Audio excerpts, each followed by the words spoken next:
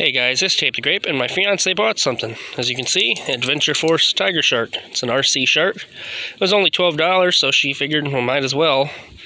I remember when I was a kid and these small little electronic toys were so much more, $50 to $100, but now, of course, like I said, $12, you get something like this, but we're about to go check it out, see how it works.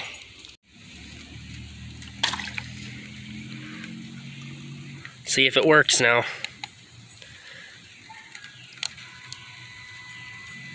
Can it go underwater, or does it only stay above water? I'm probably asking too much for it to go underwater though, huh? Can you back it up? Yeah, it's able to back up, that's good. Looks kind of dead, to be honest.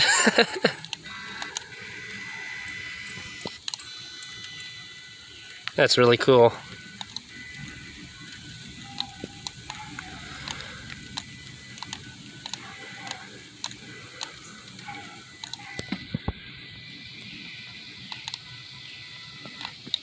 Oh, dang, the camera got really dark all of a sudden.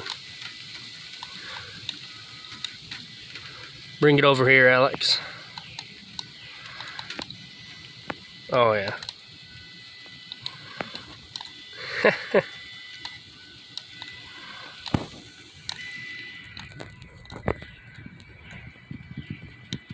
think I stuck it in, and that's why it stuck it in weird, and I think that's why it's lopsided. Alright, we'll try it again. Well, for $12, what could you ask for? Not much. Tried putting it back in. Of course, still floating kind of sideways. Well, it's kind of rocking back and forth, but again, $12. What can you expect?